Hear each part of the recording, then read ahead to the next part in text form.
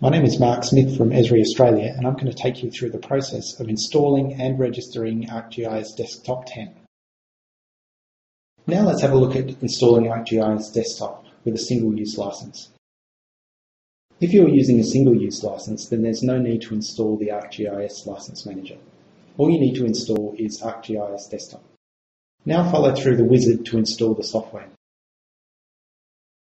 I'm showing this installation using the default settings. However, you can choose what you want installed and where you want it to be installed.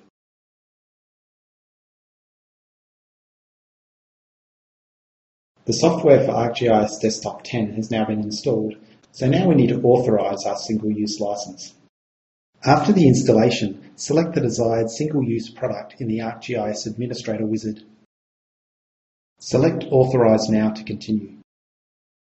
Select the first option if you have an authorization number which starts with ESU. If you have already received an authorization file from Esri and are now ready to finish the authorization process, select the last option. The easiest way to authorize your software is using the internet.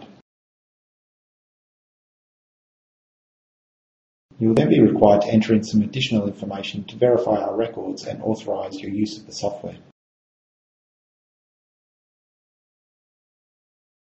Enter your ESU number here. And any extensions can be authorized here. You are also given the option to evaluate any extensions which you don't already own. The application will then review this information and authorize the software. Your single-use licenses should now be authorized and ready to use.